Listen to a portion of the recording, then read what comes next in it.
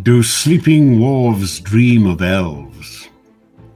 Or is it the right way round, the other way round? In fact, because do they dream about Gimli, you mean? Yeah. Yeah. There's something here.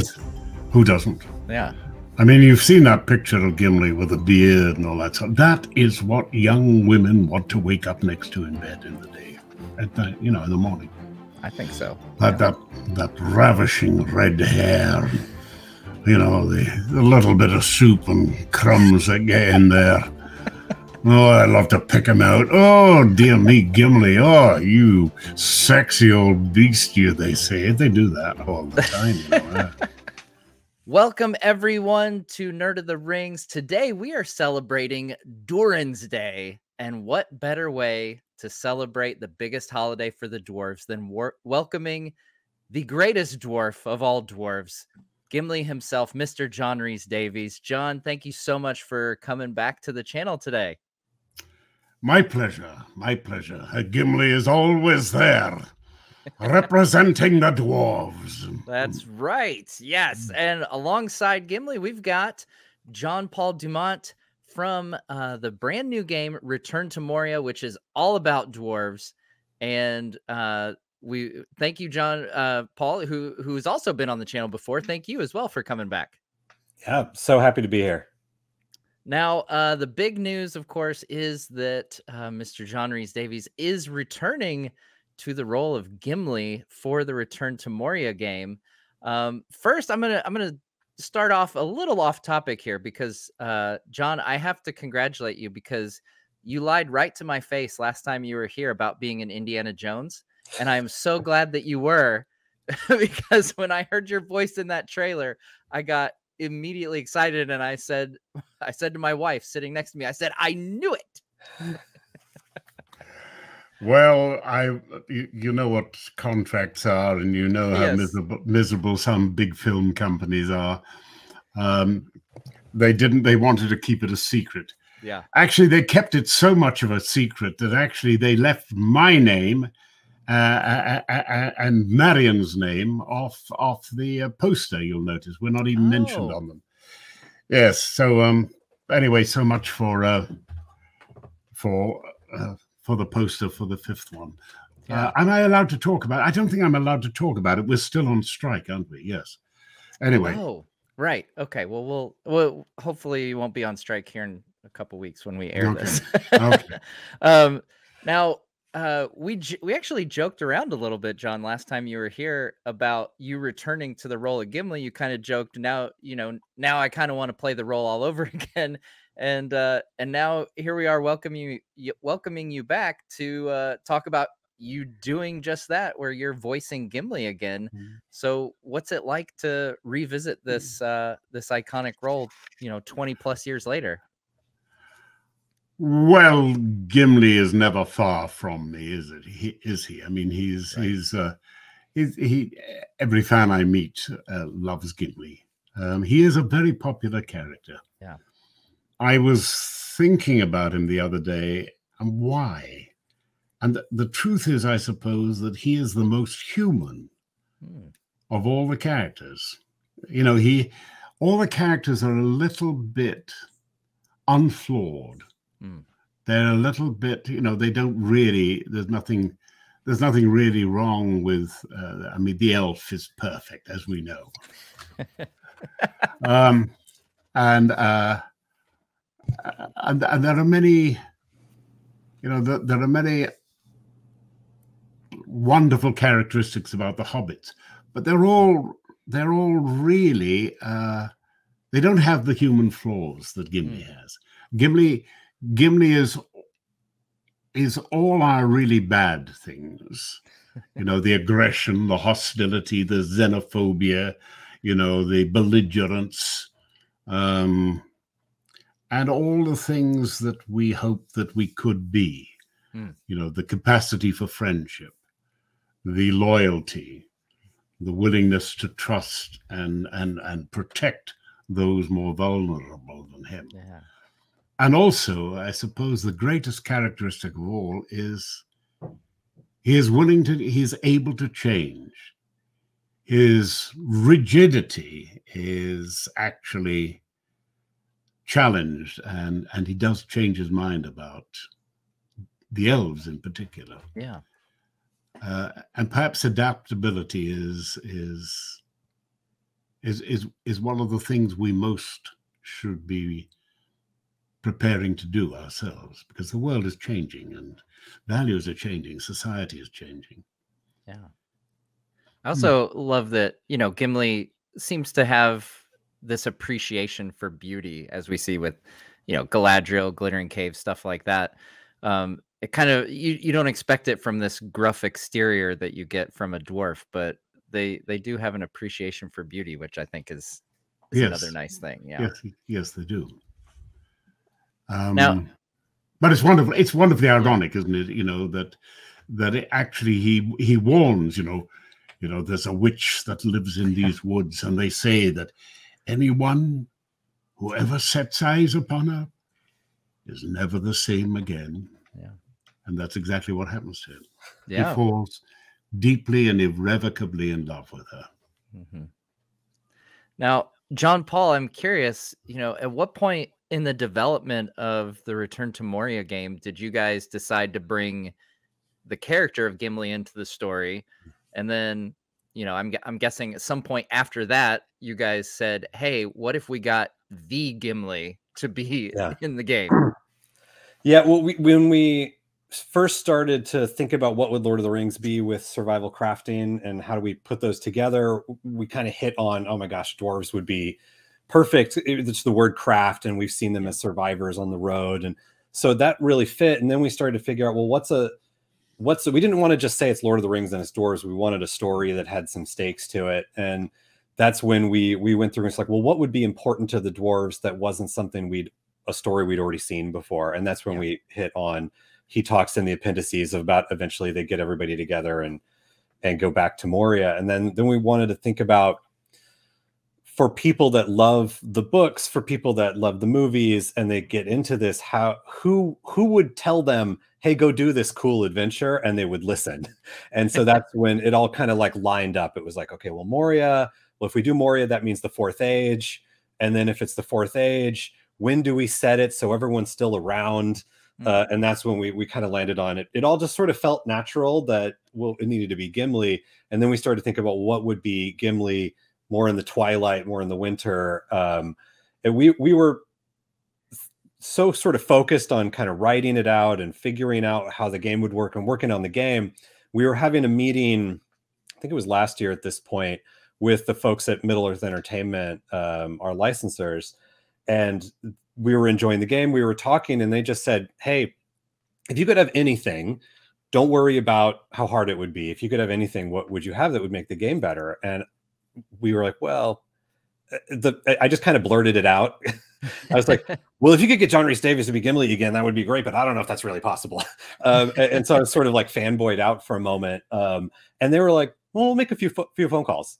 And then I think it was within a week we had heard from John's people that it was possible. And then we went back and we were like, oh, we should have written a lot more for Gimli. It's too cool now. But I'm actually glad that it was something that happened late, because then we were a little more constrained. Like we were a little more restrained with it, because otherwise it could have very easily turned into, oh, we're going to get Mr. Rhys-Davies. Let's make it a buddy comedy, 100 hours of just hanging out with Gimli. But what's wrong with 100 hours of hanging out with Gimli? I was gonna say that sounds pretty fun too. too. Now that I feel like maybe that's the sequel.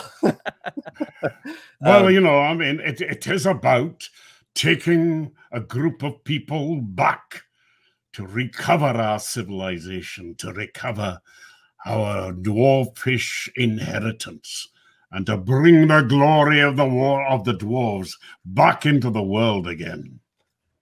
I think that's a great setup. You know, if John tells me to, you know, go reclaim a mountain, I'm probably gonna do it. You know, like I was motivated right there, John. Like if you told me right now, exactly, go reclaim, you'd like come. I'm you'd doing come. It. I've got my axe right here. Let's yes. do this. Let's go. Oh, it's a proper axe too. I like it. Very good. Now I'm curious, John. Did you get the axe after playing Gimli? I may have. You Yes. may have. I may have. May have. Yeah. Okay. Yeah. Okay. Yeah. John, we've actually got a clip. Now, this is the first time this has been shown. And John, I don't think you've seen this yet, but this is actually a cinematic from early in the game that features Gimli. So I'm going to play this for us here, and then we'll get some reaction and talk a bit about it. Yes, dwarves from every clan have answered your call, despite the King Under the Mountain's objection. Lord Gimli, Erebor will not support entering the Black Pit. If the king wants to stop us, he can come himself. Every attempt you've made has failed. This is a sign. No signs or kings are going to stop us. This is the time to reclaim Khazad-dûm. Today, we get into that mountain. Any luck? Nah, won't budge. Did you try speaking friend? Now, why didn't I think of that before? You did your best. On to plan B. Ah, finally.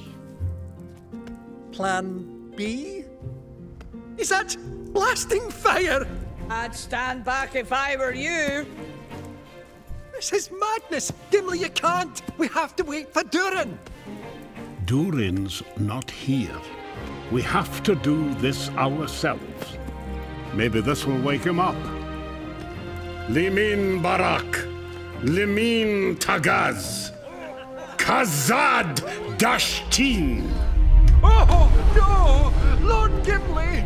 This is another sign! Oh, hammer and tongs. It's the Fourth Age. Nothing is going to stop us. You heard Lord Gimli. Let's go. Pack it in. Yes, nice and tight. Come on, help him out.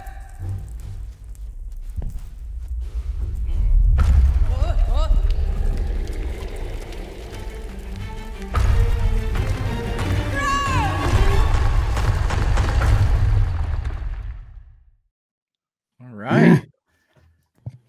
So we've got a Gimli, like you said, Jon-Paul, in his twilight here. So he seems pretty gung ho here, John, to get back into Moria. Someone has to lead, and it's always a dwarf. And a dwarf's dwarf is Gimli.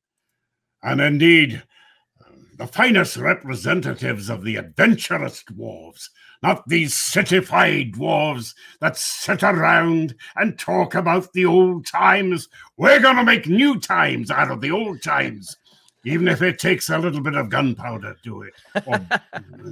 There you are. That's all I got to say about that. Now, Jon-Paul, at the end of the clip there, I noticed, we get the first person view. I'm assuming that's our playable character, and then us falling into the ground kind of kicks off our adventure. Yeah, the next thing you would see would be your character waking up on their own in the dark, trying to figure out what's next. Excellent. Now, John, I'm curious. How do you think Gimli here differs, from the one that we saw, after the fall of Sauron and everything? Obviously, he's looking a little gray there, so he's getting a little more aged. Is that part of his motivation to kind of kickstart these other dwarves? Like, hey, let's do this. My clock is ticking here. Well, of course, I'm not privy to the backstory of the game, so but my guess would be that I rather fancy he comes back from the Ring expedition to find a society that's actually completely. Has anything been going on? What the hell? Where have you been? Have you been doing anything lately, Gimli?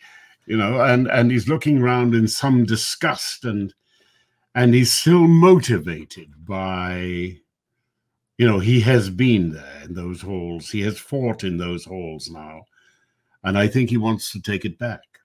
He wants to take them back. He wants to refound a civilization, perhaps. Mm-hmm.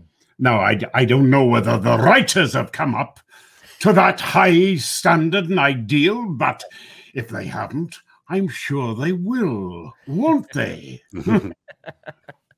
Yeah, Now, one of the big conflicts in the backstory is Gimli's cousin is the king in Erebor now, the king under the mountain, which would be at this point Dane, yeah. Thorin. Oh, Thorin, yes, Thorin Dane's the third. son, Thorin. Yeah, and there's a little bit there with the emissary from Erebor, which is who is kind of trying to convince Gimli to chill out a bit. Okay. And so what you learn is there's some back and forth that Gimli was like, it's time, let's do this. And his cousin, the king under the mountain, is like, no, we need to wait. We need to wait for this set of signs he wanted everything to be right. Yes. And Gimli, being Gimli, realized that the people needed to be led, and that events needed to be forced forward. And he ultimately, spoiler, ultimately is proven right that it was the right time and they should have gone in. So. Well, I would expect nothing less than Gimli to be right. Well, of course. Yeah. Well, of course. When is Gimli ever wrong? Now, John, you mentioned I've seen a lot of fan posts. You've been doing some conventions and stuff like that, and you mentioned folks coming up to you. Are there certain things that fans tend to repeat a lot, like things that you hear a lot, repeatedly? Oh yes, indeed. I've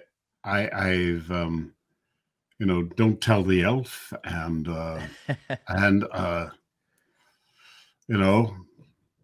certainty of death, small chance of success. What are we waiting for?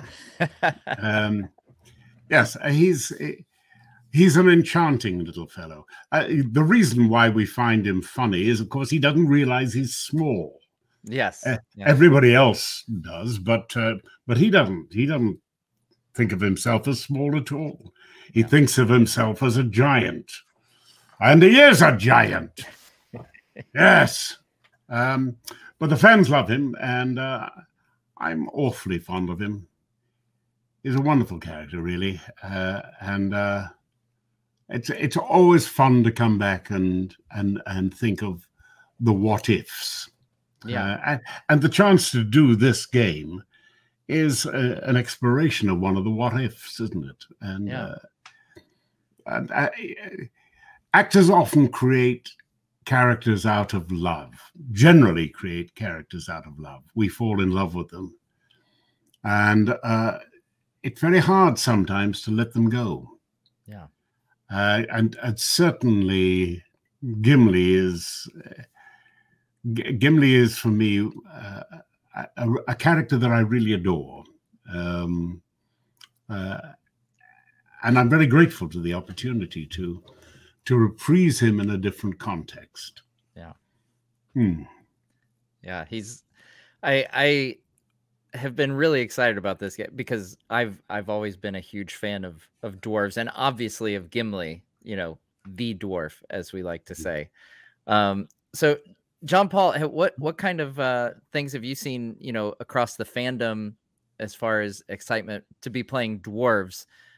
There's something about dwarves, I feel like, and maybe I'm just being super biased right now because I know if I were in Middle Earth, I would be a dwarf. There's no question in my mind. So maybe I'm just biased, but I feel like the opportunity to be dwarves is the most exciting out of all the races.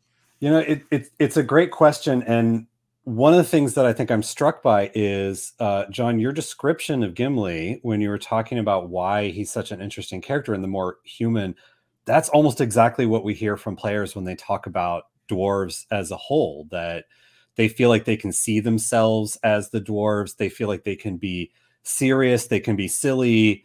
they can project themselves into it, which is a game, you know, you're playing as a character and you want to kind of feel like you are the character while you're playing it. And so when we made the game and we sat down, we said, well, let's just make everything as dwarfy as possible. Like, you don't drink potions, you drink ale. You don't just like take a bit of food with you, you make a meal. And you know, you don't decorate your base with just baubles, you make a pile of treasure. And people just have really responded to that. And so everything, John, you were saying about being flawed, but being, you know, having their own sense of humor, all of those things are things that people really kind of get into. And when we say, hey, it's a game about dwarves, everyone jumps in, they say, I'm in, before we even finish the sentence. And I'm sure a big part of that is because, of course, the love that people have for Gimli and what he brought to the screen, for sure. Now, Jon-Paul, another question for you. You had a closed beta recently, for the game. How did that go? Well, we invited about 2,000 of the community members. So over the course since we announced the game, a lot of people have joined our Discord, and it's a really big overlap between people that like games and people that like Lord of the Rings. And it's been fun to watch them speculate about what the game would be and what they hope the game would be. And then when we decided to do the closed beta, we wanted really them to get a chance to be the first ones to play it. So it was 2 weeks long. It was about a half of the game, maybe a little less than half of the game. It went really well. You know, obviously we got a lot of really good feedback that we've already addressed, and we come out next week. So yeah, you know, hopefully we got everything that people were looking for. But it was really fun to watch for the first time, more than a small group, but a large group get together, play. One of the cool things about the way we did it is anyone on the development team could jump in and watch people play while they were playing. And so it was kind of neat. We'd jump in, some of us would jump in and we'd be quiet and just kind of watch. And then sometimes they'd realize, oh, Dev is here. And then we would answer lore questions and help them out with hints and things like that. But it was really fun. It was really gratifying, I think, to watch people that have been talking about the game and see them chatting about, oh, I was right, they did have this one character, or oh, this is a little different, but it wasn't what I thought, but it's neat all the same. So I think it went really well. Now, John, do you think any of your castmates, any of your Lord of the Rings alumni are going to be a little jealous that you've returned to Middle Earth now? Well, you know, the pointy ears is always a little bit jealous of the talents of the dwarves, eh? The hobbits, well, actually, the hobbits are very, very popular, and they tour as little groups of hobbits. It's like a pond full of hobbits sometimes, you know. I think. No, they won't be jealous. They won't be jealous. A pointy ear, maybe. You know, maybe. You never put it past the pointy ear. Well, you never. You know, he's you just never know what they're going to do. He's very competitive, and he doesn't like to be beaten. Which when he's comparing himself with me, you know, he always gets beaten, doesn't he? There we go. There we go. What? Did I freeze up there? No, you were fine. Oh, okay. Did I freeze? No. I think I froze. It like refreshed on me there. Nothing like a frozen dwarf, right? Okay, so take us back to the sessions that you had. You know, getting in the sound booth again, John. What did you have any, you know, particular favorite lines or fun moments from the sound recording? Oh yes, you always have fun in a sound recording because the people who've written the lines are often listening in, and you want to make them laugh, and you want in some ways it is that encounter with the actor, particularly an actor who has actually created the character on film, that can be very stimulating to them. That can feed them, and that's necessary. You know, we all know that in our business, it's not a great solo performance that wins. It's a combination of so many people working together to create the same thing. And one of the jobs of the actor in a situation like that is to stimulate the writers and make them think, oh, wait a minute, we could do. And they do. And they have fun. And they need fun, those poor little things stuck in a studio trying to make sort of odd, endless lines of little thingies, possibles happening on those computery thingies that nobody else understands or frankly cares about. Right. So I take it you're a big time video game player then, John. Oh, yeah, all the time. I've nothing better to do than sit in this, ignoring these wonderful works of literature than to sit down and play a bloody game on a computer. We dwarves are active creatures, active in the mind as well as in the mind. That's a good line. That is a good line. Yeah, we're gonna have to add that to the. We'll write that down. Yeah, we'll write that down. That'll be in the expansion pass. You know. Now, Jon-Paul, you're telling me about some of John's improvised lines. So you also not only get to hear what what you've written, performed by John, but John brings that flair of Gimli that only he can. Yeah, the one line that comes to mind is when the emissary sort of naively asks, hey, "Did you try speaking friend to open the door?" And John did a bunch of different versions of them, and I was glad he did because what he landed on the oh, why didn't I think of that before? Just it felt so perfect. So that one. I think it was a much more straight, like, no, we got this kind of a thing. And then John, I think, read it the first time cold and just went right into like sarcasm. And we were like, well, that's so much better than what we had. So we were able to make that line a little bit more of a chuckle, like a little more of a laugh line than it originally was, which is great because I think that was probably, again, like John said about like being with the actor who created the character. It reminded us we needed to make sure we had a little bit more of the humor of Gimli in there. Yeah. Yeah, I think that's part of the reason that I can relate to dwarves because, there's that sarcastic element, which is like a second language to me sometimes. Yeah.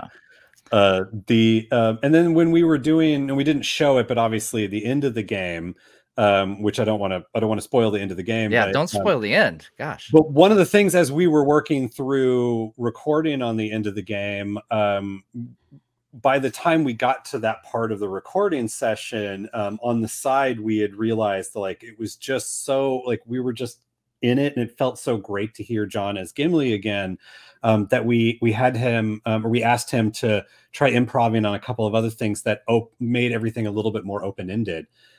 So that we basically were like, we got to write more for Gimli as we go into the future, and just being around it and hearing it, that convinced us that we needed to just like double down on Gimli, and so that was super fun to do.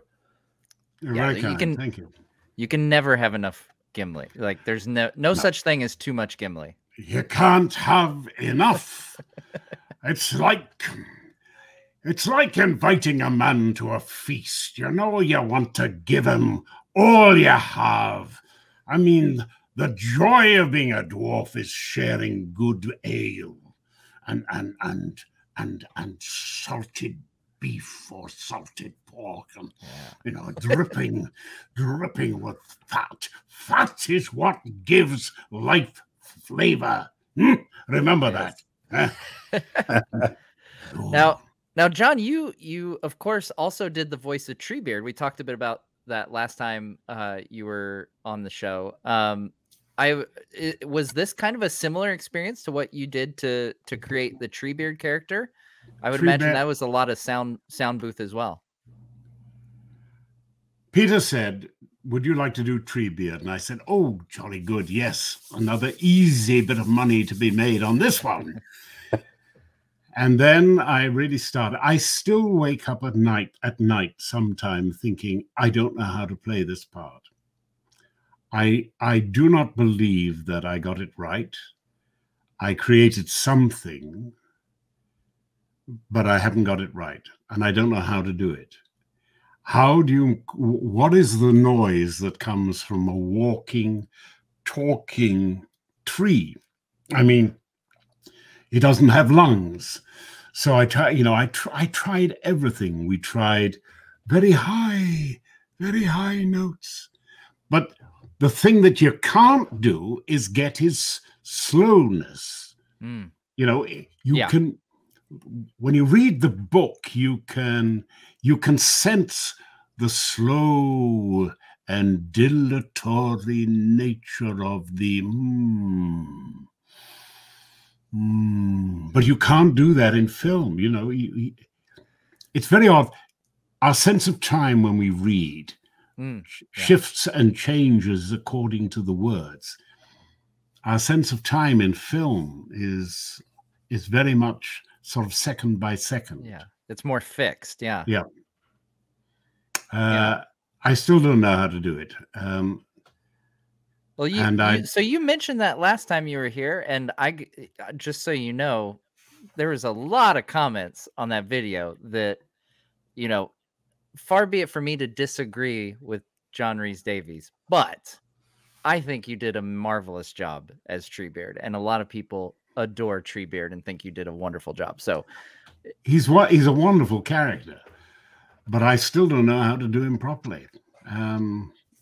And I've never had that.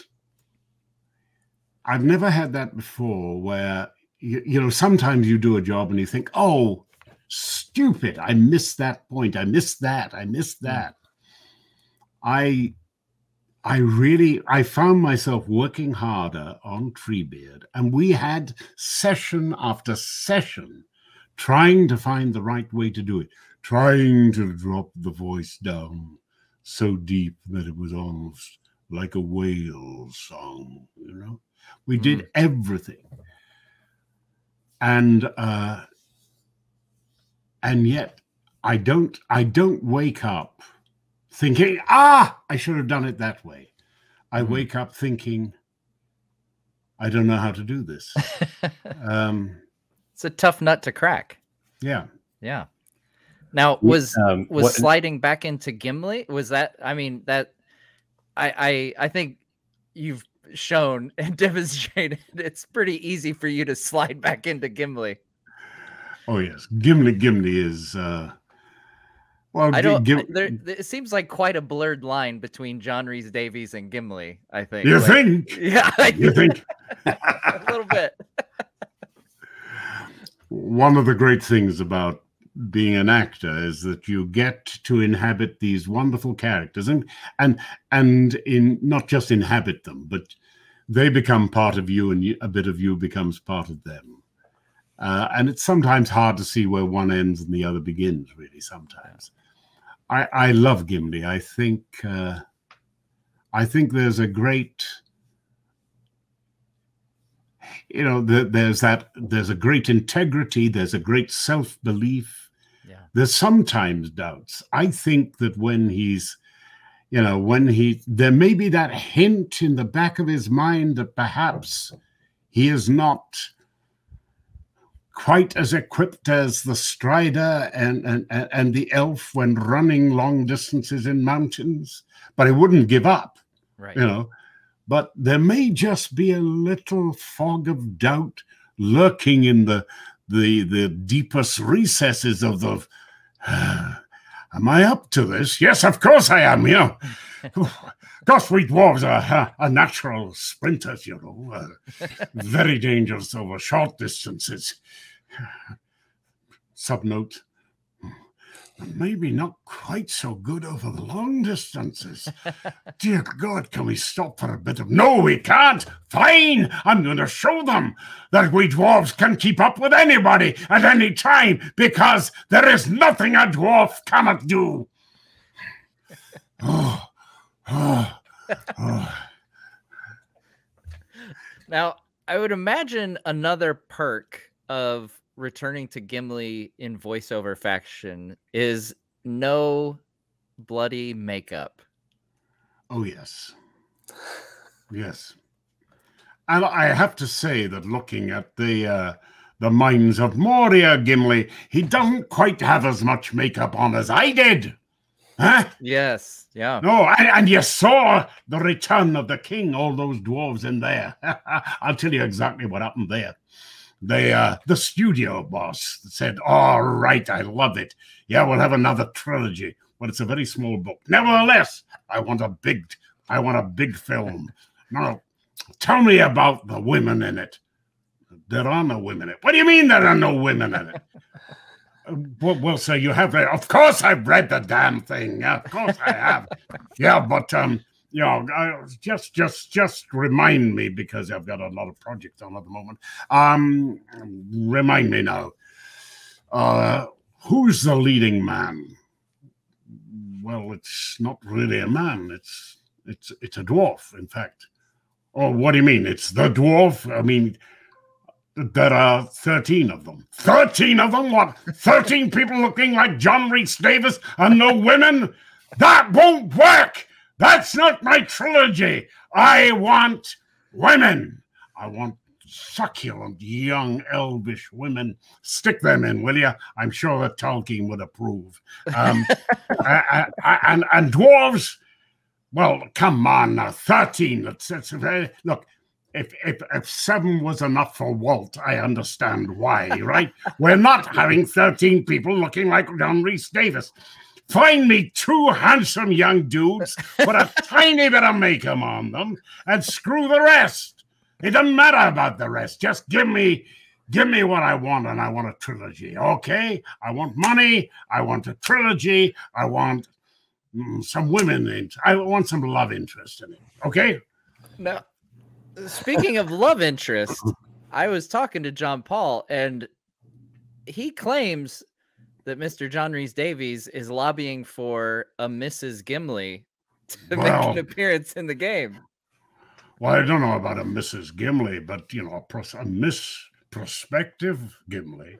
We got to get an arc in there. Yeah. Oh, yeah, absolutely.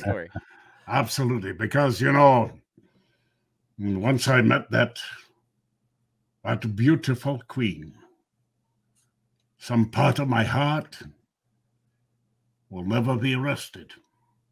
And yet I know pragmatically that you cannot covet an elf, and certainly not an elvish queen of that beauty. And part of her glory and part of her beauty will remain forever in my heart. And yet, a dwarf must meet and marry and make future dwarves, make future heroes to come. But I've not yet met someone who can fill my heart with the joy and the love and expectation that I had when I met her, Galadriel the Golden. I have 3 hairs of a head, you know. That's right. Yeah. Now, I'm curious, John, have you ever seen it? This just came to mind, so I pulled it up real quick. Have you ever seen, from the Hobbit trilogy, they actually did a concept art piece with Cate Blanchett as a dwarf? So you can actually see. Have you ever seen this before? Never seen it. Okay. Never. So this is Cate Blanchett, who famously played Galadriel, as a dwarf. So if Gimli were to meet a handsome dwarf like Kate's dwarf here, I feel like that would be a potential good fit. The problem is, you see, that the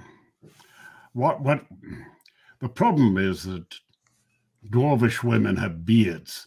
Now, He's got a little bit there. Well, I don't know about that. You see, as I see it, what I'm looking for is a freak, really, in dwarvish nature. You know, I want a beardless dwarf now, a beardless and we would know that such a creature would be an outcast in our society, or a figure of ridicule, perhaps. But I have seen glory and beauty, and it remains forever to me a standard that maybe we dwarves are not capable of understanding. Anyway, but yes, were I to see a Galadriel amongst the dwarves, my bond to the true Galadriel would be cemented in a way. Yeah. You cannot have a queen that belongs to somebody else. That's true. You cannot take another man's wife, even an elf's wife. Yeah. That's frowned upon. Yes. Very much. That's not, yeah. I don't think that would have to be a different book series. That's not in the Tolkien sphere, I believe. One of my favorite details in the cinematic that we showed was actually having the strands of hair around Gimli's neck. Yeah. So if you go back and look at it, you can actually see he's carrying it around with him. That was an important detail. And it looked like he also maybe had a crown on his belt there. Yeah, he keeps getting called Lord and doesn't really like being called Lord. He doesn't really he still thinks of himself as a member of the Fellowship, even if he has created a whole new dwarven realm at the Glittering Caves at this point. So he's got like a little, it's not a king crown, but a little like sort of like Lord circlet, and he doesn't want to wear it. He's just kind of holding it. He's like, yeah, I got to have this thing, but it's not, I'm not going to put it on my head. So I'm curious, going back to the recording session. So, John, how much time have you been in the recording studio for the game? Oh, I don't know, a couple of hours so far, and it looks as if I've got a couple of hours to come, doesn't it?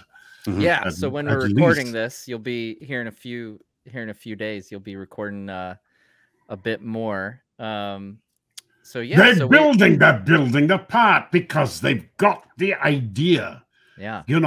This is about a dwarf leading his people back into their possessed land, driving out the demons, the Balrogs, the other bits and pieces that get in the way, and reclaiming a lost land, a lost world. Perhaps reclaiming something that, well, perhaps we will actually see Durin come out of his sleep one day. But we will only do that when we deserve our Durin. Aye, and you look at the youngsters today. Do they deserve it? No, they don't. Why? Because they haven't. I don't mean to criticize in any way my cousin Thorin. He's a great king. He's a great king. Well, he's probably busy in an undynamic sort of way. In an undynamic sort of way, he's more inward looking. He is more status quo, and I am status pro. That's a good line. Remember that. That's two. Two good lines we've got right now. You're on a roll today. Now, Jon-Paul. Oh shoot. I lost it. Give me 1 second here. Oh, don't worry. I know where it is. Yes. Yes. Go back a page. Yes. Yeah. Right. That's it. Here. Very good. Keep looking. Keep looking. It's like mining, Sometimes it is. Sometimes you've got to chip away, and if you're too heavy with the axe, you can destroy something perfect. But if you chip away too slowly, you never get there. Finding that balance is one of the miner's problems. Well, yeah. What I would definitely not compare my notes for for any of my streams to perfection for sure. Um, so that we can agree on. That we can agree on. Yes. Now, Jon-Paul, what kind of things can people expect? You know, after Gimli has set us forth on this path. We're going to reclaim Moria. So what can we expect to do? And for those of you who don't know, this is a cooperative game, so you can actually team up with people, play online together, and band together to survive and go on this quest to reclaim Moria.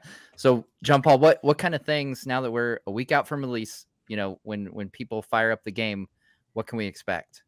Yeah, so we saw at the end of that cinematic your character in the midst of an accident and then waking up in the dark in Moria.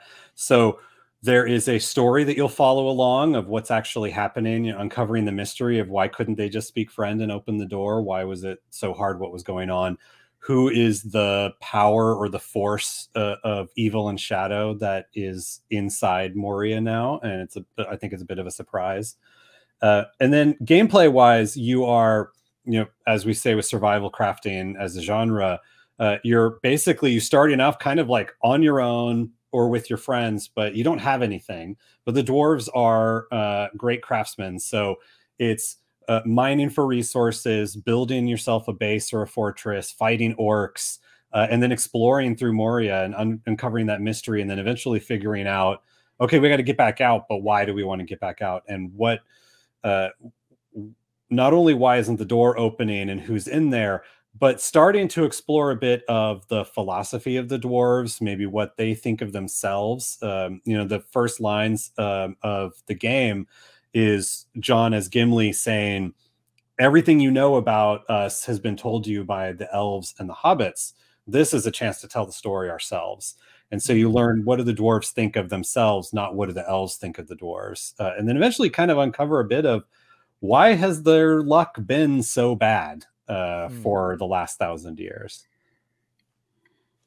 Now, you touched on, why are we going through the doors of the doors of Durin there? And I actually thought that at first. I was like, why wouldn't they go on the other end? And then it clicked in my mind, of course, like, oh yeah, the bridge of Khazad-dûm was destroyed. So there's kind of a big gap there to cross. So Gimli here has opted obviously for the let me tell you, the western side. Let me tell you, even Strider couldn't have thrown me across that gap. No. Tossed me rather. No. One of the most shaming things in my life, being tossed. And I bet he did tell the elf. Because they like to have a little snigger behind my back, I'm sure. Now, Viggo's a pretty strong guy, but John, like, you're a pretty tall guy yourself, pretty big guy. Do you think Viggo could actually toss you? What do you mean? Nobody tosses a dwarf. Yeah. Nobody. I mean, that was just, That'd be an interesting thing to see him attempt, though. I don't. Viggo actually is such an all-round capable man. He's did you see that thing that he did with Michael Douglas, that three-hander where he's having an affair with Douglas's wife and Douglas persuades him to kill the woman? Right. Gwyneth Paltrow is the one. Mm-hmm. There's a tiny little moment in the film where Viggo, as the young artist, we see inside his studio. Those are Viggo's paintings. Really? Yes. Viggo has exhibited his art internationally. Viggo is also a pretty world-class and exhibited photographer. Yeah. He's a damn good writer and poet. And of course he's a wonderful actor, wonderful star. But he's a great individualist and a great Renaissance character in his own right. Yeah. I love him to death. He's just fantastic. And if anyone could toss a dwarf. Not that anyone would dare try. Yes. But if anyone could toss a dwarf, it would be Viggo. Yes. Yeah, absolutely. So that I had to look it up because I recalled that movie. It's called A Perfect Murder for anyone in the chat room or watching here that's curious. Actually, I saw it way back, and then it was years later after seeing Lord of the Rings that, you know, I found out that he was in it and everything clicked, and it's like, oh, I have, you know, that's where I've seen him before. You also saw him in G.I. Jane. Oh, yeah. He's the nasty guy that's actually raping her at the end, and whom she hits back. He's the, you know, he's the one who doesn't believe that a woman can possibly do this job. Yeah. Because a woman doesn't actually understand torture and the sort of pressure she would be in. He's a good actor, good actor, and I love him to death. There's a good quality of mind about Viggo that I find admirable. Now, have you do you have any favorites among, you know, your former cast members of Lord of the Rings that, you know, projects they've done in the years since, or even before? Oh yes, I mean, all of them are really sort of developing their own careers, and you know, I see performances from time to time and think, oh, good. They were a superb cast. You know, as the casting goes, that film was perfectly cast. Yes. There was one character in it and one performance in it. When I saw the early cut, I went to PJ and said, "This isn't good enough. It's not working." And he looked at me in that sort of directorially way. When I saw the final cut and it had been revoiced by the actor himself, and it was not one of the Fellowship, let me tell you. It was marvelous. It was just, there is not a performance in there that I think is in any way substandard. No. There's not a performance there that I would have, that you know, that you wouldn't have given your eye teeth to give. Yeah.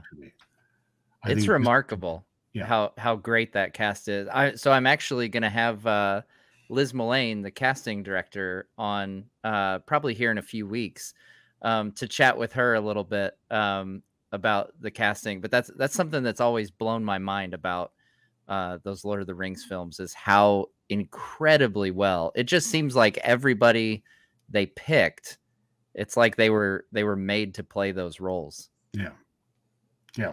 But then that is the characteristic of a good actor. That, you know, you say, well, we're picking him for this role, but after he's done it, you can't think of the role in any other way. Yeah. You know, there are definitive performances from time to time. And I think that cast gives them, really. Yeah, it's to the point where it would be hard to picture just about anyone in any of those roles other than the people who played them in those films. That's right. Yes. And then there are no holes in those. There's no hole in the whole in terms of performance and characterization. I think it's just terrific. And Jackson is a genius. Yes. You know, this. I hope it's not his only masterpiece, because he's got a lot more up his sleeves. But absolutely. I actually found I found The Hobbit. I was glad I chose not to be in The Hobbit. I think the pressure of the studios was too great, and it would have been it would have been a better film had it been a little bit shorter, I think. Yeah. Well, I think the timeline too, like comparing the production timeline, pre-production and production timelines of Lord of the Rings versus The Hobbit, it's pretty clear, you know, they were on a much tighter timeline with the, you know, circumstances with, you know, Guillermo del Toro had to back out, Peter had to step in, and yeah, I wish they could have given him more time on the front end too. Yes, indeed. And Del Toro is a brilliant director. Yes, he would have given something unique and different. I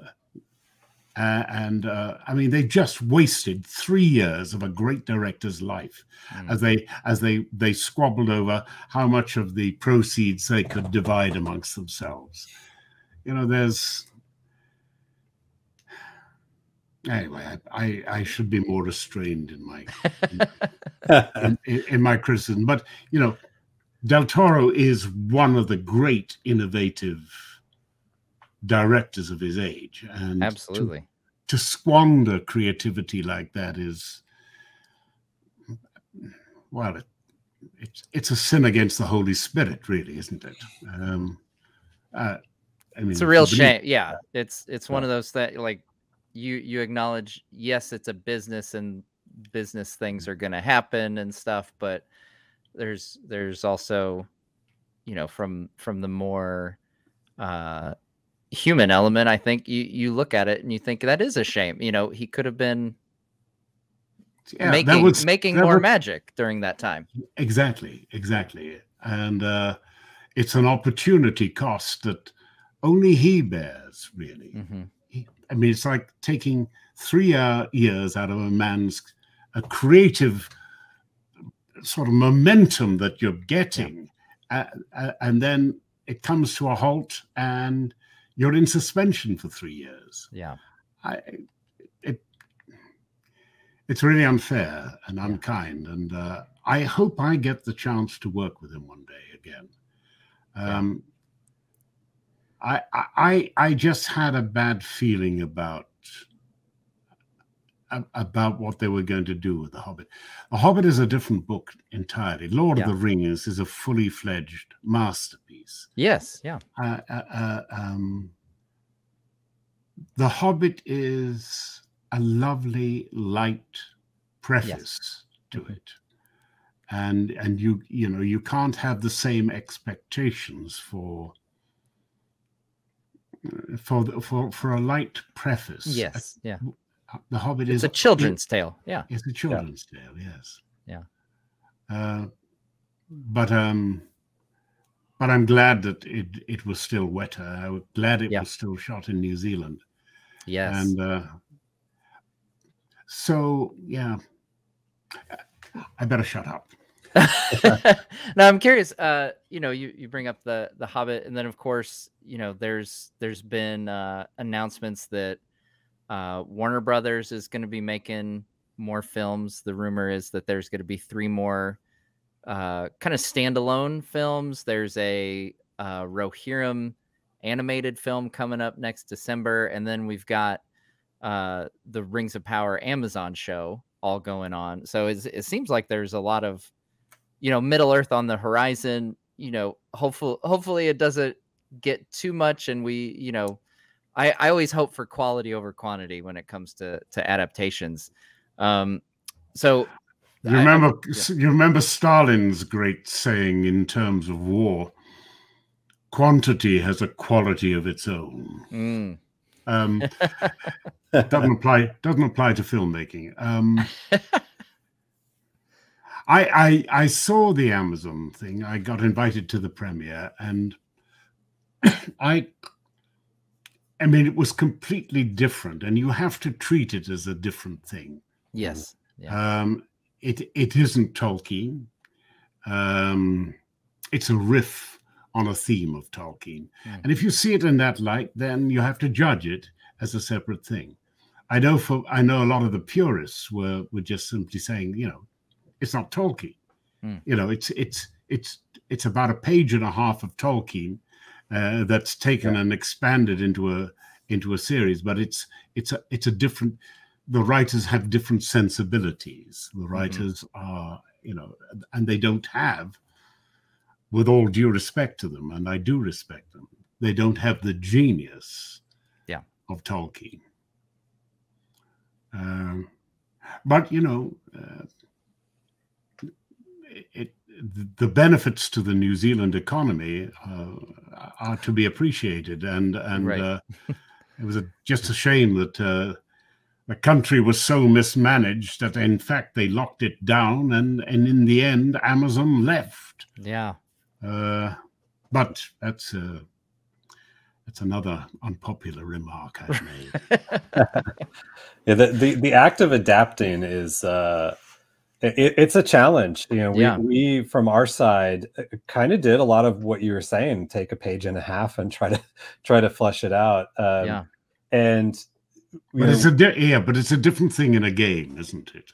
Yeah. I mean, when you're creating characters or adapting characters, I found it a big jump to go from the Galadriel that I knew to the young Galadriel. Yes. And the elves were perhaps a little too human. I think that's a pretty common one, you know, that I share as well. They kind of weren't distinct enough. You know, they could have been swapped out for humans. It wouldn't really have made much difference. There's no real magic about them, you know, to set them apart as, you know, the greater beings that they are. They're these immortal beings that are, you know, in a sense better than us humans. And you know, it feels like those of us who are fans of Lord of the Rings have been really kind of blessed in that for a long time it was really just the books and one or two adaptations of the books, and then Peter Jackson's incredible movie trilogy. There really haven't been a lot of derivative works other than games, and so it's like the first time really for a lot of us to see that other heart and mind come in and build something out. And it's an experience, I think, for all of us to suddenly see, you know, if you watch Star Wars or Marvel or any of the other properties, you're kind of used to that, of different creators taking it. But we only have really what Professor Tolkien gave us. And so like for us making the game, it's really kind of like, where do we find that line between something new so that players who are playing the game feel like I'm not just watching Frodo drop the ring in the mountain again or in the volcano again, and that, but also feeling authentic and trying to find the voice. But if you were to take the voice exactly as is and then put it onto your screen or your monitor now, it might feel wrong because we've evolved over the 50 years since it was written. And so it's just an interesting challenge. And everybody, I think, who is a fan they've got their own meter of what is acceptable in their own line. And it's finding that, like, what's the sweet spot so that you get most people going, yeah, this feels right. And not going so far over where a lot of people go, oh, that's not Lord of the Rings anymore. And it's hard. It's definitely a challenge. And for us on the game, it was about like bringing in experts, bringing in community, and kind of trying things and saying like, hey, we're thinking of doing this, and backing off when people are like, oh, I don't know if you want to go that far, or yeah, that feels right. So, well, there are still purists who believe that Jackson's version is a travesty of Tolkien, that Tolkien would have hated it. I've got an idea that, being the man that he was, that he would have said, well, I wouldn't have done it that way, but then I didn't do it for a film. Yeah. What you've done is interesting and entertaining, and I think he would have recognized the work and the effort and the genius and perhaps the spirit. And he would certainly have appreciated the fact that people who hadn't read the books went and saw the films and then went and read the books. Yeah. I'm one of those people that did that. Yeah, absolutely. Yeah, I think it's interesting because I've often brought this up before. I think Tolkien, the storyteller, would understand more than people usually give him credit for.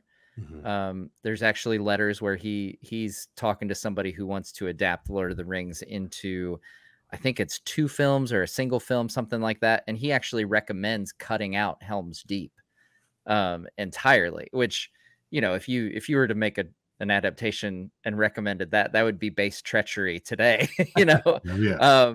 But yeah, so I do think, you know, when people ask me like, oh, if you could ask Tolkien one question, what would it be?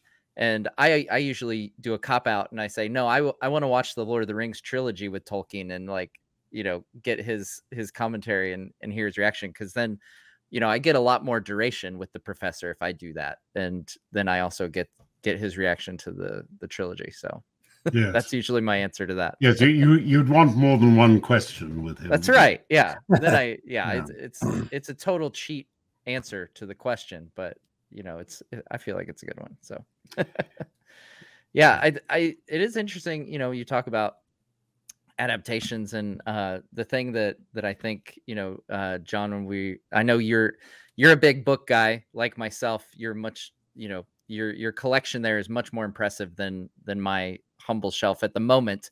But I'm working on it.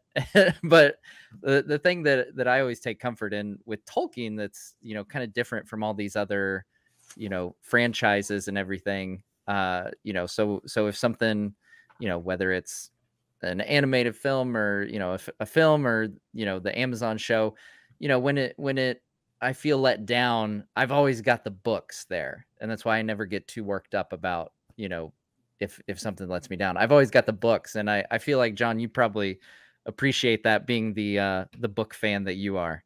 Yes. But, you know, just to harken back on something we were saying about alternative visions of Tolkien.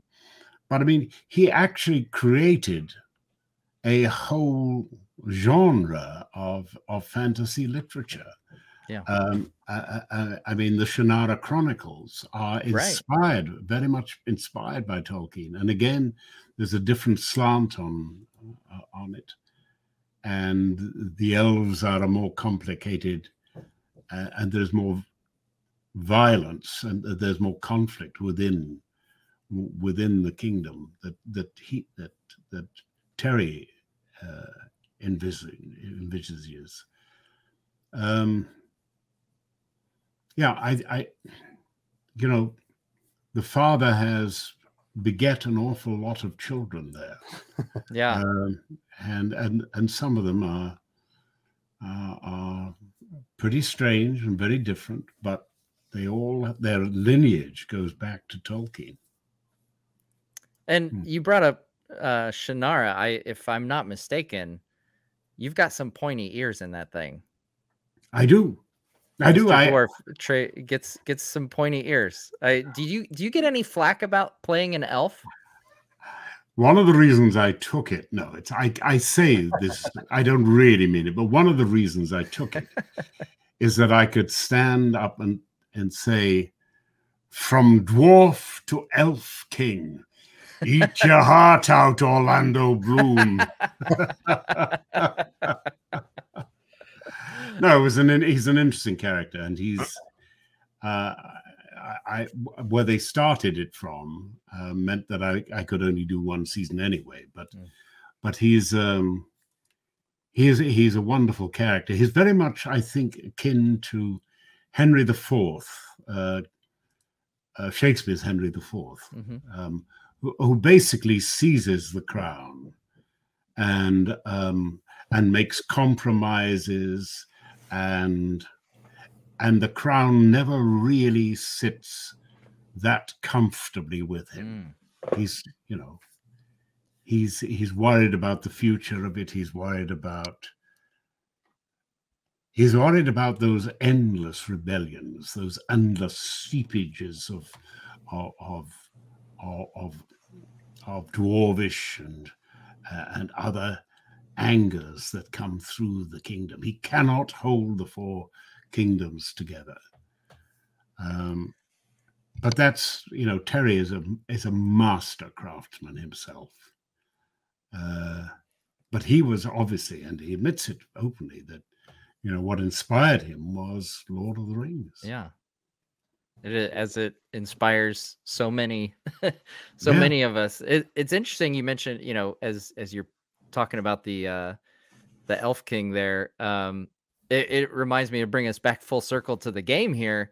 You know, what Jon-Paul described with Gimli, where, you know, he's got that Lord's crown, but it doesn't sit too well, and he's got these concerns, and he wants to see, you know, his people reclaim their greatest civilization. You know, I love the idea that, you know, these other kingdoms like Erebor and what Gimli sets up in the glittering caves in Rohan, behind Helm's Deep, they're, you know, they know in their hearts that that's not their true home. You know, these, as long as they've lived there, it's not their true home. Their true home is where Durin delved Khazad-dûm, that they need to return to. So it's, you know, that's Gimli behind this, saying, let's do this. Let's make this happen. Yes. And I think it's a wiser and more mature Gimli who's come back, and he's seen the world, and you can never see your own kin and country quite in the same way when you come back and you've seen the world through a different eye. You know, he's more now, you know, the quest has changed. The quest is now, come on, let's go back and reclaim. Let's reclaim Khazad-dûm. Yeah. Because it's interesting you say, you know, how he's changed after he comes back, and I think about how, you know, he's just seen Aragorn, you know, bring Gondor back, and, you know, just from a you know, obviously this is stuff we're kind of filling in gaps here, you know, of character motivations and stuff that Tolkien doesn't explicitly say, but you got to imagine someone like Gimli seeing Gondor restored. Yes. You know, maybe that you know, sits with him for a while, and eventually he kind of has that prompting on his heart, like, let's. And we know, you know, Professor Tolkien wrote in the appendix that eventually Gimli's people help rebuild Minas Tirith and rebuild the gate of Minas Tirith with Mithril. And so there's only Mithril in Moria. So you could imagine a scene where Gimli sort of impulsively promises, "Oh, don't worry, I'll get you Mithril," and then get home and go, "Oh, you know, it's only there. I guess we're going back." Yes, indeed. That would be. You want Mithril? I know where there's Mithril. I'll get you Mithril. Oh, what have I said? What have I done? But why not? Why not? You know, if Gondor can be restored, maybe the kingdom of the dwarves can be restored. Now, I'll tell my cousin Thorin, and I've tried to tell him, but you know, he's got a lot on his plate at the moment, and he doesn't quite have the fire that I hope that he might get. And what am I going to do in my old age, eh? Sit around here and say, when I was looking for the ring, when I was leading all those people, those dwarves, and when I led the elves and the hobbits, and that, you know, funny tall fellow with a funny hat, when I took them to destroy the ring, I'm not going to spend my life talking about that. There is much of life left. And those of us that have big dreams must exercise the body to fulfill them. I look at the younger generation, I think, where's your vision? Where are your dreams? Where are your passions? What? Ask not what dwarfdom can do for you. Ask what you can do for dwarfdom. That's a pretty good. That's a pretty good line. It's a good line. Rings familiar for some reason, but oh well, yeah, it would be. It would have probably been translated in different languages in different ways because everybody wants a bite of that one, don't they? Yes. Yeah. But now, of course, I did mention at the top of the stream here, but we are celebrating Durin's Day. I don't know if you're aware of this, John, but there's kind of this dwarven holiday called Durin's Day, and it coincides with from the tale of the Hobbit. We first learn about it. You know, that comes kind of at the end of autumn and the beginning of winter. So I do want to wish all of our audience members a happy Durin's Day and remind you that the game does come out in 1 week from today. So we figured, you know, what better way to celebrate Durin's Day than talking all about the dwarves. So John, were you familiar with the fact that there was a holiday that was Durin's Day? Well, now that you mention it, no, but there should have been. And I'm glad there is. It should be on everyone's calendar, I think. I want all of you to find your inner dwarf. I want all of you to celebrate Durin's Day. Why? Because Durin represents that impulse in us, not for the stars. The elves aspire to the stars, but sometimes we must seek the inner riches.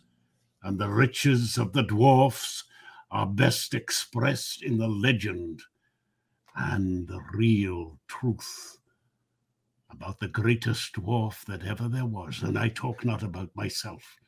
Second, perhaps. But Durin. Let Durin be your guide.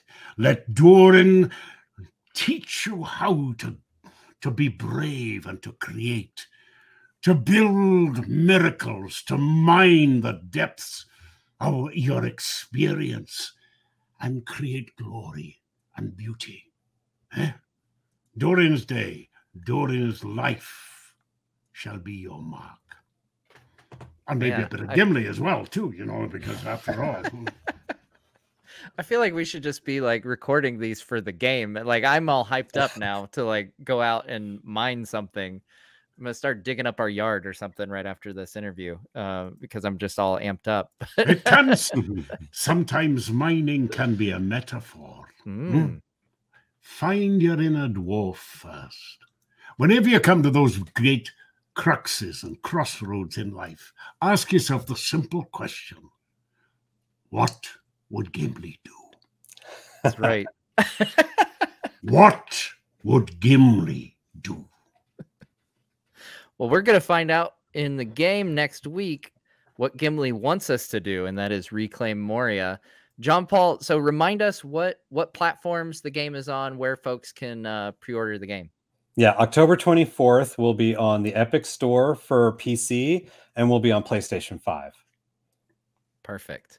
Yeah, so guys, go pre-order the game. You'll be able to jump on, play with your friends, which I think is a huge thing, Jon-Paul. That was a huge thing, you know, I know for me, to get me excited about the game is that I'll be able to team up with other fellow dwarf lovers. Yeah, we're on PC up to 8 players and on PlayStation 5 up to 4 players. Awesome. So yeah, get a team. And the game is, you know, going through Moria by yourself is one experience, and then going through it with 8, you know, with 7 other dwarves and a group of 8 is a whole different kind of jolly experience. So you can really choose: do you want a scary, dark experience, or you want the kind of crazy 8 dwarf experience? So there's a lot packed in.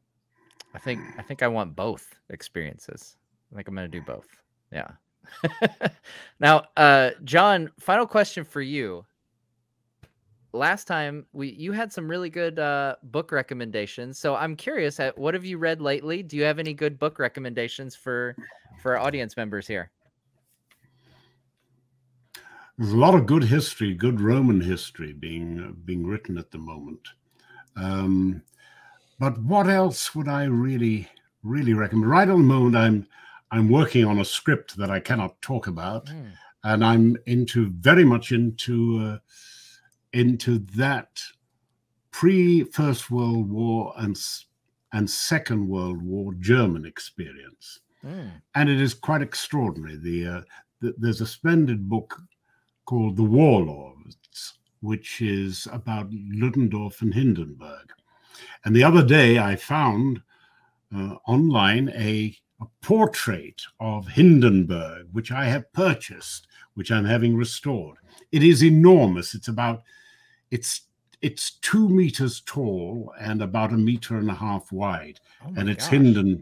it's Hindenburg as Chancellor of Germany, the second Chancellor of Germany after Kaiser Wilhelm had abdicated. What's interesting about it is probably war loot. It was probably saved by a British Army officer who found his men taking pot shots at it and driving bayonets through it. It has bayonet holes and bullet holes in it. So I'm having it restored a little bit, but I want to keep some of the wartime, the bullet holes and the bayonet holes.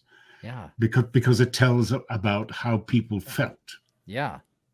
That's quite a big portrait. Oh, yes. Yeah. Where on earth are you going to put it?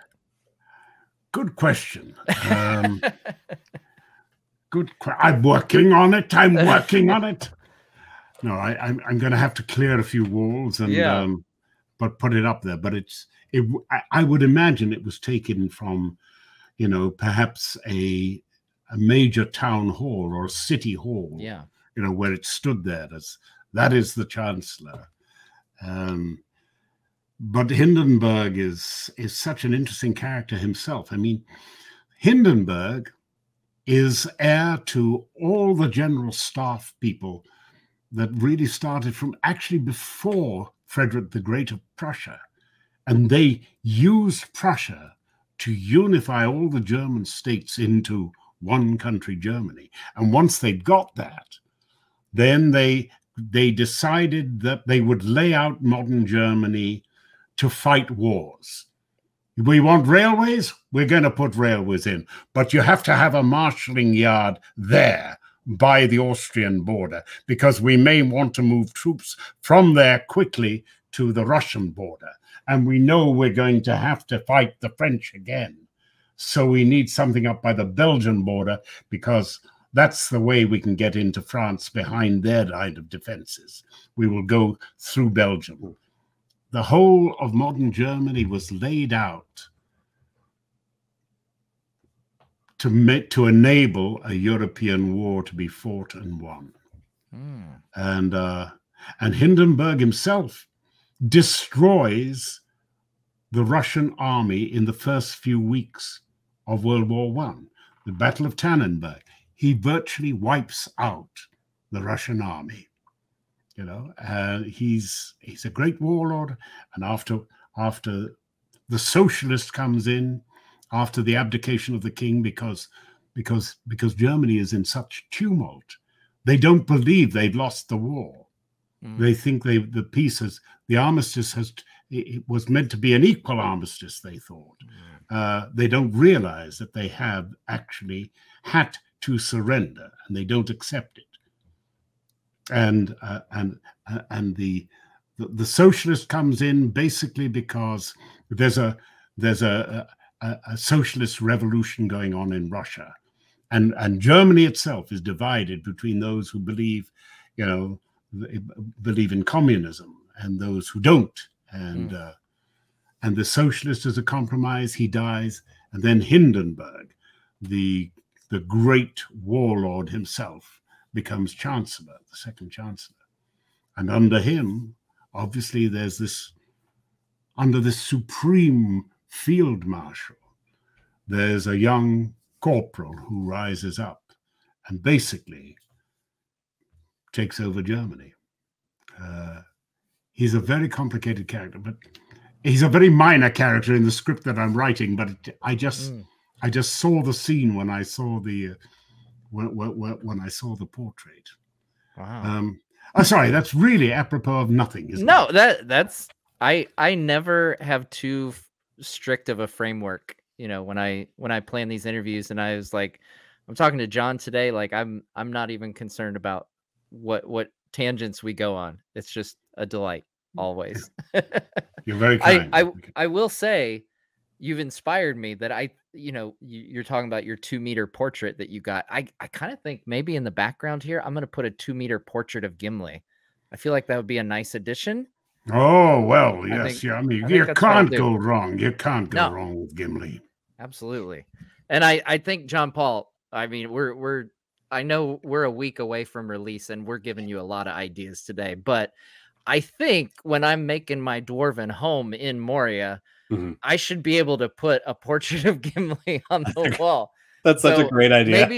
Maybe that's an update to come for the game, but I'm just gonna throw it out there. Yeah. See, John can pose for you. I've got the helmet just over there. I could go and get that, but I better not now. Okay. We did that last time anyway. We had the helmets on last time. That was great. We did. It's a great idea. I love the idea of the dwarves kind of surviving in the dark and then taking a break and they're going to do a little oil painting. You need your arts and crafts time. It's a good de-stressor, normally it's jewelry we get into, it's a mosaic.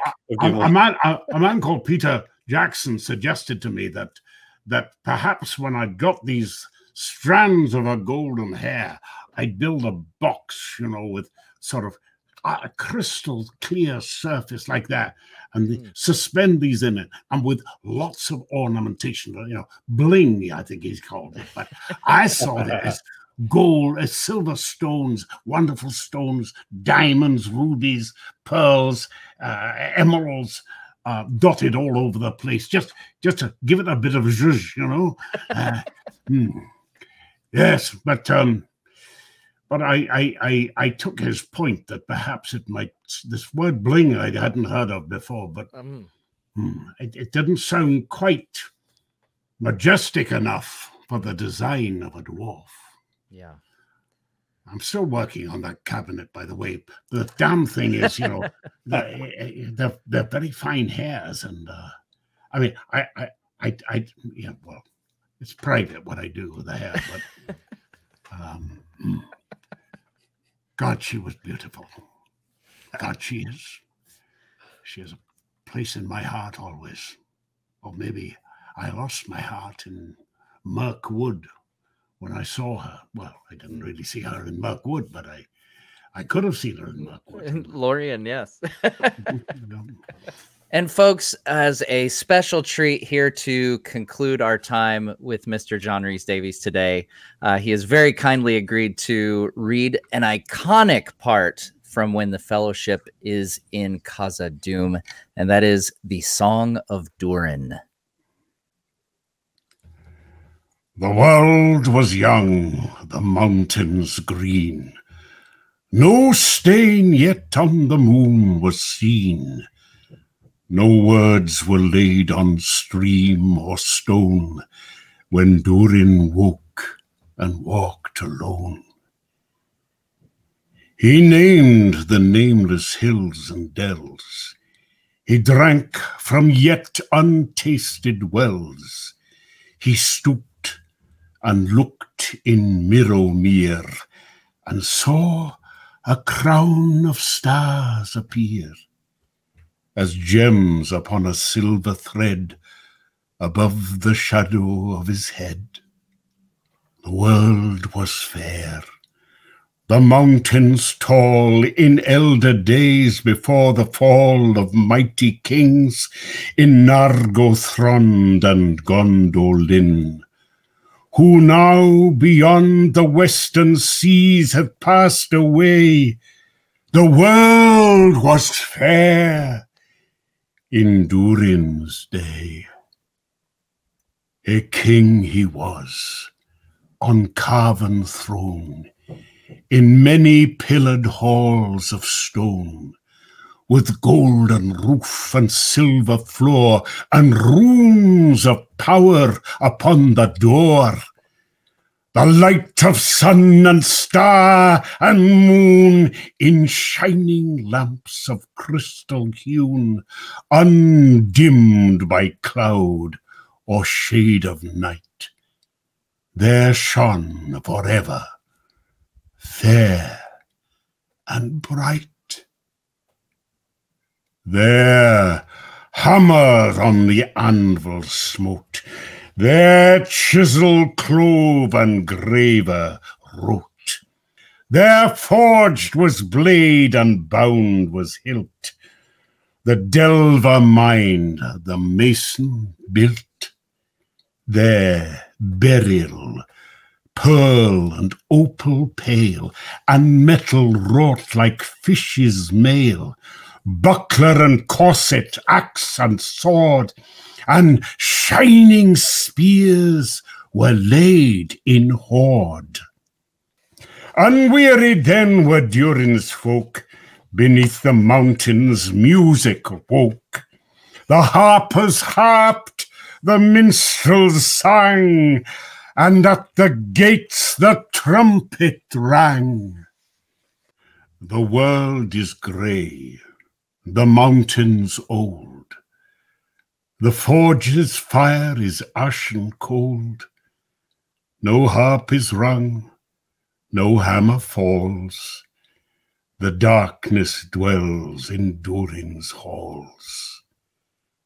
The shadow lies upon his tomb in Moria, in Khazad Dûm. But still the sunken stars appear in dark and windless Mirrowmere. There lies his crown in water deep, till Durin wakes again from sleep. That was wonderful. Thank you so much, John. Will that do? Is that Yes. Oh my gosh, that was incredible. I was getting goosebumps. good. And I know that I appreciate you do. I know it was kind of lengthy this time, but I know fans will absolutely freak out hearing that iconic poem that Gimli recites. All right. Well, thank you so much, Jon-Paul. Thank you so much, John, for joining me today. I really appreciate both of you taking time out and talking about the return of Gimli. I know we're all super pumped to not only play as dwarves, but to be sent on this adventure by Gimli is extra special, and even more extra special is to have Mr. John Rhys-Davies returning to the role as Gimli. I think I speak for all fans when I say, John, welcome back. We are so excited to hear you voice this character again. It's wonderful. I love the fans, and I love the fact that they love a character that I love too. Gimli is really us in a way, and I guess that you game players become Gimli. Live up to it, lads. Live up to it. And lasses. Oh, there's many a lass that wants to be a Gimli.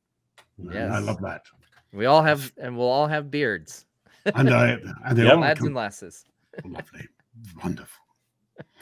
God bless you all. All right, Thank you. folks. Well, thank you again, and thank you everyone for watching. Remember, the game comes out in 1 week, so be sure to get your pre-orders in so you're ready to dive into Khazad Dûm and help Gimli reclaim Moria.